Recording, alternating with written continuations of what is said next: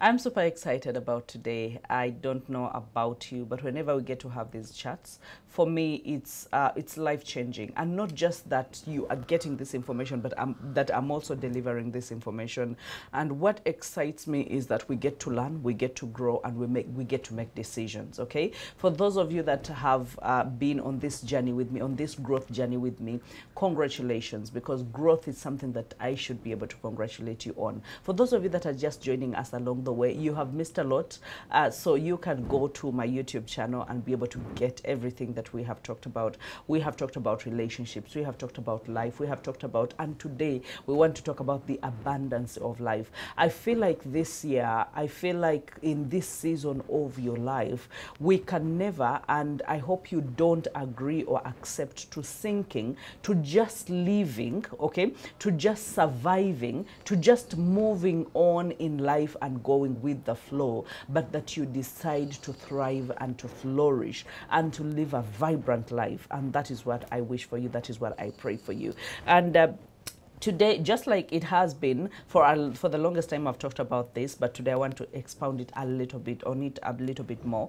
Today I want us to base our talk on John 10:10, that I have come, or I am come. Okay, that is which translation is this? Okay, we'll get to that. Okay, that they might have life, and that they might have life, or they might have it more abundantly. More abundantly, meaning that you have the superabundance of the thing. The abundant life refers to abounding fullness of joy and strength of spirit and soul and body. Okay, so that means for me, this is more about the quality of life. Okay, the quality of life, that you are not just living for the sake of living, that you are not surviving, that you're not just floating on life, that you're not just living to see another day, that you are not just, just a mediocre in life, okay? That you're not just accepting everything the way it comes to you,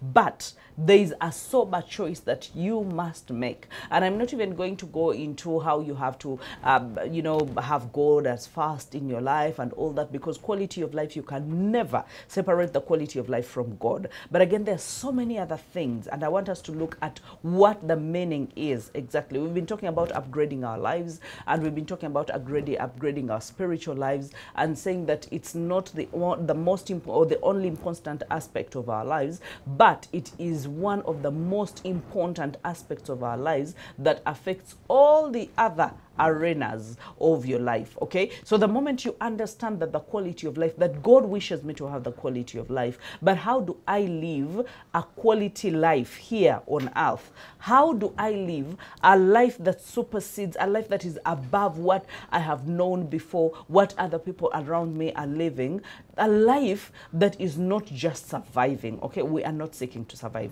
not this year. Maybe other years we could have survived, but not this year. So I just want us to look at the quality of life, okay? If he came that he will give us the good life, the quality life, the abundant life, okay? That means it's the life lived according to the intentions of God, or according to how God intended us to live. And I will tell you for a fact, God has never intended that we live a life that is inferior. He has never intended that we live a life in confusion. He has never intended that we live a life in stagnation. He has never intended that we live life in regret, or that we live life without knowing what's coming next, that we just bump into life, that we just become accidents in life, okay, or that other people become accidents in our lives. No, he wishes that we have a life that is abundant. And when you say abundant, that means it contains certain things, certain aspects of life. And one of those things is the vibrant life that I want us to talk about today. That life is vibrant. Life is lively. And I know that I'm talking to people because part of what we have been sharing as a prayer request in the mentorship of recent has been the fatigue that has taken over in so many people's lives. You feel you are tired, you feel exhausted, and some of you are great leaders. You have people that are following you. You have people that are looking up to you. Some of you are CEOs. Some of you are business owners. Some of you, as in, you are people of substance in the world, and you have irrefutable contribution to the world, but that does not stop the enemy or the devil from poking or from getting you into the exhaustion, into the tiredness of life, and into wanting to give up, even asking what your value is in this world. And I know so many people are going through that. I've been talking to leaders, I've been talking to company owners, I've been talking to people in politics, even in our government. I've been talking to so many people. And let me tell you, this is not segregating or leaving out the younger generation. I've been talking to those that are in secondary, in primary as well, because my work cuts across. I've been talking to employees. I've been talking, and let me tell you, it's cutting across. Something called fatigue and exhaustion, and people being tired, and people wanting to throw in a towel. They are not utterly saying, I'm going to throw in a towel, but they're taking a back seat in their own lives. They're taking a backseat in their companies, they're taking a backseat in their governments, and they're not making the decisions that they should be making. Why? Because the notion of abundant life, of an abundance in life that brings the vibrance of the soul, the vibrance of the spirit, has been taken away from them. They have lost it because of the so many things that are happening in their lives. And so if you're living that kind of life, that means it's not an abundant life. It's not a vibrant life. And that means that's not the life that God intended for you. The life that God intends for you is one where there is vibrancy of life. And I just want us to look at, when we talk about a life being vibrant, okay? How do you even tell that a life is vibrant? I just put down certain things because for some of us that have lived a life where we know that our lives are meant for more, and our lives have a bigger appetite for more, it doesn't mean that we are not grateful for where we are. We are grateful, but we are not content. Like, we are not saying that this is it, I have arrived. We still think there's a lot more businesses, there's a lot more money out there, there's a lot more souls to win, there's a lot more life to be lived, there's a lot more happiness to be experienced, okay? And then some of us, because when you talk about vibrance, and that has just come to me, when you talk about a vibrance, you experience it, okay? You don't just talk about it. For so many of us, we have been in places where we are talking about the vibrance of life, the abundant life, but we are not actually experiencing it. We talk about the healing, we talk about the happiness, we talk about the good relationships, we talk about everything that God has intended for us, because we know what is good. We can differentiate what is good from what is not good, what is excellent and what is not excellent. And for some of you that followed there's some time back, we talked about excellence, okay? And we said that doing the best in this season, okay, with what you have, with the resources that you have available. So you realize that you don't have to wait for anything in order for a life to be vibrant. That means your life can be vibrant right now, and you can live life according to how God intended that you will be able to live life. And some of it is building quality, reciprocating relationships. Who doesn't want that? And you can see that when you get into a relationship that is reciprocated, or love that is reciprocated, you feel the vibrance of the soul. You come alive, okay? And so many of us have talked about relationships, and so many married people are also talking about relationships. And I will tell you for a fact, so many counselors and so many coaches and so many pastors and so many of the clergy are talking about relationships and how good they must be, but they're not experiencing that vibrancy of relationships, of good quality relationships. And that's what I'm saying, that you are meant for more. You are not supposed to just talk about it. You're supposed to experience it. So I need you to just not get settled with you talking about it and people know, oh, she's talking about relationships and she's talking about, oh, this, I mean, she must be living a good relationship herself, or she must be in a good marriage herself, or she must be in A, B, C, and D. No. I need you to be able to stop in the tracks and reevaluate your life and say, am I living in alignment? Or there's a dissonance, or there's a discrepancy between what I am talking about and what I'm experiencing. How can I be able to bring this experience into my life so that I can live a vibrant life? And so many of us know what exactly we need to do. If you're in a relationship, you know that certain relationships are not meant to be. If you're in a marriage, you know that then you must be able to work hard towards the vibrancy, that all the silent treatment must go away, that you must be able to have good communication, that you must be able to speak their love language, that you must be able, that it takes sacrifice, it takes work, and we don't want to do that work. But the abundant life that God is talking about is not going to come sliding on a silver platter. I say that God is not a lie, and he's not a man, and he cannot be mocked. What you sow is what you reap. When you sow good communication in a relationship, when you sow sacrificial love, when you sow quality time, when you speak their love language, as in it's easy for someone to be able to reciprocate. And even when they don't reciprocate, you know that you have somewhere to start, okay? Because you are already wanting, you are yearning to experience it. So number one, we have said that is a vibrant life, and a vibrant life is created with love that is reciprocated, or relationships that are reciprocating those relationships, okay? And so many of us, when we are living in the journey of life, I know that we have gone through certain periods where we are competing with people, and I've always said that, you know what, it's not good to compete. It's good to compete with yourself. It's good to look at what others are doing, picking a leaf, okay, picking inspiration, being motivated, and then you bring it over here and you compete with your past self. You're like, you know what, I'm going to be better than the person I was yesterday. I'm going to be richer than the person I was yesterday.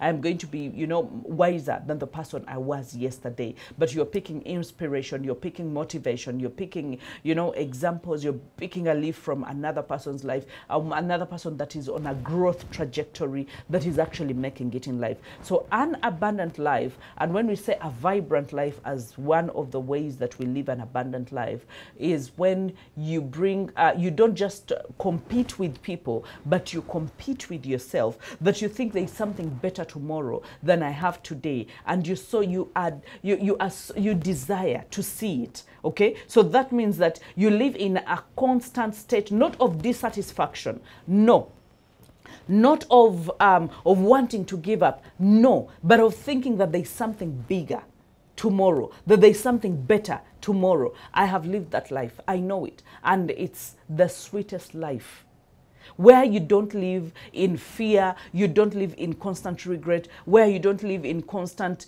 you know, speaking down on yourself, but you feel like, you know what, it's a good life, it's a vibrant life. Tomorrow is going to be better. Tomorrow is going to be livelier. Tomorrow I'm going to be better even in business. I'm going to be better even at my speaking. Why is it that we put in the effort today? We put in the effort today because we have hope. And a vibrant life is one that is full of hope. Okay, so I'm talking about this so that you can be able to look into your life and ask yourself, am I living life according to what God intended? Am I living life in abundance? Or am I cheating on myself? Or am I bottling down or settling down for less than what my life could actually have been? Okay, so while we're talking about the vibrant life, the other thing is you seek to stretch yourself out of your comfort zone when you live a vibrant life. And that is why I said, if you can pray that you get out of stagnation and fatigue and stress and being tired and exhausted, okay? Because then there is no clarity there. There is no growth there. There is only mumbling and regretting and looking at other people who are running their race and wanting to pull them down. Why? Because you feel so exhausted. And if you take long in that exhaustion, the exhaustion becomes a depression, and a depression brings about a meltdown, and a meltdown, if not contained, your life is going to blow up in your own face. And I don't think you want that to happen. So what you want to do is to be able to do everything possible, whether you need to make consultations, whether you need to pray, whether you need to fast, whether you need to read, whether you need to, whatever it is that you need to do, do it, so that you can be able to cross over to living life according to how God intended it, living life according to God's plan. Because he says that before your parts were woven together in the sacred place, I knew you. I predestined a good future for you. There is nothing that God has ever prepared that is bad. There is nothing. That even when we go through the valleys, even when we go through the tears, even when we go through the lack, even when we go through all those things, one thing that we can be rest assured about is he has said that I have planned a good ending, that I have good thoughts for you, towards you. The thoughts to build you, the thoughts to make you better, the thoughts to fortify you with goodness, the thoughts that you will have a good ending. So if he has those good endings, he has intended. Let me tell you, God has intended. By the time he says that I can leave the 99 and look for one, that means he's not satisfied with the 99 living a good life while one is actually not living a good life. He would rather leave the 99 and look for one so that he can bring that one also to make them 100, that they will live a fulfilled life. So in all angles, when you look at it, what God intends for you is life in abundance. And an abundant life, number one, we said, is a vibrant life. I want you to check your soul. I want you to check your spirit. Are you as bubbly as you used to be? When you look at vibrancy, I think the best explanation for a vibrant life is your children. They don't have any worries in the world. The energy. Vibrance is energy. Vibrance is hope. Vibrance, and a person that is hopeful, a person that has energy, when you look at them, you can see it in their eyes. It just feels like, you know what, there is something good that is about to happen. They are anticipating, and anticipating is also something that actually turns our lives around. It adds on the vibrancy of life. Have you ever anticipated that, you know what, at lunch today, I promised myself I'm going to have this good meal. And when I talk about good meal, some of you will think about junk and what. So, I mean, to some of us, we have gotten to that place in life where a good meal means either a chicken breast and a salad. And by the way, you look forward to it. You're like, you know what, I'm just going to make my own dressing that doesn't have so much carbohydrates, but I'm just going, I look forward to that. Okay, I look forward to resting. I look forward to this. That means you are anticipating. You look forward to something. That is a vibrant life. You know, when you look forward to seeing someone that you love, that is vibrancy right there. You're unsettled. You're even trying in clothes. And by the way, this doesn't just happen to the men. It also happens to the women, but also to the men. They will try on a shirt and they'll be like, but will this shirt look nice on this date? And they'll be like, no, I'm not going to put on blue. Let me put on a pink. Let me put on a lighter color. Let me put on, why? Because they have the anticipation. They're going to meet someone that they love.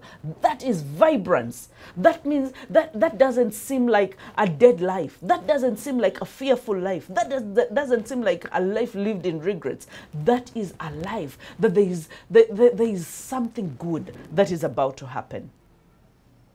I don't know about you, but I live life like there's something good that is about to happen to me all the time. And this is something that we actually even shared with my husband sometime. I think it must have been yesterday morning. I was telling him about a dream that I had, and he was actually colorating that, or he was using that. He spoke back into my life, and he was telling me so many people in this era are living under constant fear that life is not going to turn out the way they wanted to turn out, and they are holding on to money. They're holding on to things, thinking that there's a looming, like there's lack that is coming, there's famine that is coming, there's bad that is coming. So when you live in that kind of life, what the devil is doing is he's creating a lot of fear in your mind, okay? And that fear is actually going to cause you to self-sabotage. Instead of depending on the promises of God, instead of believing that God has prepared a good life for you, and that when some of these things come, or when people speak into you,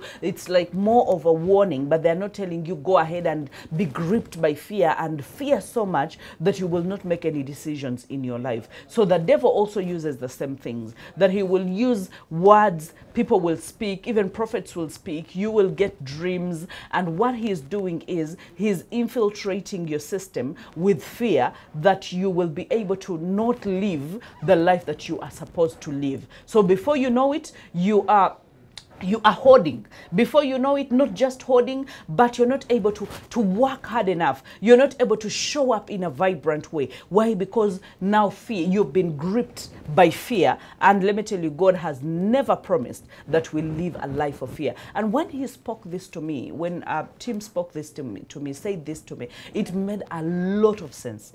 A lot of sense. Because I've been talking to so many people, and they've been experiencing the same things. And so I'm like, okay, now it is time to spark that vibrancy back into action. Okay, if you're supposed to live an abundant life is not living while second guessing yourself. An abundant life is not lived while in fear. An abundant life is lived in creation, in anticipation, in hope, in energy. Okay, and I hope that you can be able to see that together with me. And it's that energy that helps you to stretch beyond your comfort zone. You're like, you know what, I'm not doing what I did yesterday, I'm going to do something different. Why? Because you know it's in your power to do these things. You know that you're like a child who feels limitless, that I can jump, I can do anything, I can say anything. Okay, and that is the life that God wants us to believe or even to live. Okay, where we take daily actions about the things that we love. So many of us are procrastinating, and we don't know why we are procrastinating, but we're procrastinating because our lives are dull. They're not vibrant. Very dull. So when you live a dull life, there is a way you just don't feel like doing certain things. There is a way where you go through life because according to how you feel. Do I feel like doing it? Do I not feel like doing it? I don't feel like showing up. I don't feel, someone invites you for a party, you're like, no, I don't feel like going anywhere. I just feel like staying in and just being there. But even when you stay in, there is no value. There's some of us that, for example, sometimes I've just refused or said no to either going out or doing certain things, but I have this anticipation that when I stay, I am going to be more active. I am going to get more value. I am going to research more. I am going to read more. I am going to pray more. Let me tell you, these days, I even get super excited about just creating a time for me to pray, that I will even be hesitant to go out, do certain things, go to parties, and I'll be like, you know what? I just want my time with God. And I look forward to that. Now, that is a vibrant life. And I know that I'm taking long in vibrancy, but another element about a vibrant life is a life that is intentional. It's not a life that is flowing where you don't know where it is actually going. A life that is on autopilot and you don't know where it is heading, because so many of us are living life on autopilot. I mean, what was is what is and what will forever be, and you just don't feel the strength to lift a finger to change anything about your life, or to pause when you need to pause, or to fast track it when you need to fast track it, as in there is no intention to it. Now, a vibrant life, however, is very intentional, very intentional. You'll be calculative where you go, who you meet, who you want. As in, a vibrant life will not even tolerate people that come to cover it or to dull it. When someone is wants you to be dull so that they can shine, okay, you will tell them that, you know what, if you think I am too vibrant for you, too bright for you, please take some shades, put on some shades so that the light can cut itself, okay? So, as in, you'll be careful which relationships you walk into. You'll be intentional which people you entertain around your life. You'll be intentional what kind of work arena you stay in. You'll be intentional what material you read, what TV shows you watch, what magazines you read. You'll be very intentional. And you will know that when you get into an area and you feel your energies are coming down and you're being swallowed up by confusion, you will know that this is not where I am supposed to be. I am supposed to be, I mean, the vibrant me I'm not going to put myself in a place where I'm constantly pushed down, pulled apart, torn apart. No. You will even know what kind of relationships to entertain. That means the intentionality. You are very intentional about everything that you do, who you give your time, who you give your attention, okay? And you'll be very intentional. Even when it's a marriage that is not serving the purpose of the vibrancy, you'll be like, you know what? We need to change a few things. Even when it's your home, by the way, because you're very intentional, it will be, let me tell you, the moment you are caught up in the fatigue and the tiredness and the exhaustion of life, that is going to show in how you're going to do everything, even in your own home, even in your own marriage, even in your own work, even in your own performance, even as in every area of your life. So how about you make an intentional decision that, you know what, I want a vibrant life. And I think I should write a book on this. A vibrant life, because I know that this is going to help so many of us to know what we can entertain, what we can't entertain, what we can allow ourselves feel, what we can't allow ourselves to feel, and how to be able to move from that fatigued life to a vibrant life that God intends that we will live. Because a vibrant life is part of the package of the abundance that God wants us to live. Remember, he said that he has come that we will have life, we will live life, and life in its fullness, life in its abundance. And if you want that abundant life, let's look into how vibrant your life can be and how you can make it. Okay, so let's take a moment, think about that, come back, let's finish.